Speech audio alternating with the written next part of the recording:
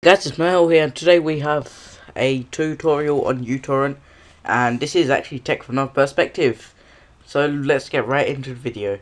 Alright, so what you want to do is go into options and preferences. If you do not know what this I am showing you, then I am showing you how to speed up uTorrent 3.3.1 and below and over. So this will work on any uTorrent version, almost.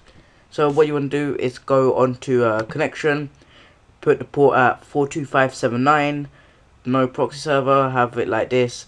Then on the bandwidth you want to go on 0, 0, 500, 500 and 4 BitTorrent.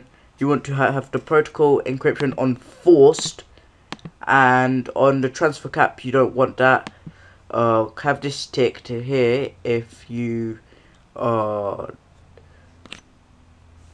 do not have it ticked, and some videos will say to mess around with these settings, but I personally wouldn't. And that is actually it to speed up uTorrent. So thanks guys for watching. This has been Mahel here with tech from our perspective, and with the tutorial.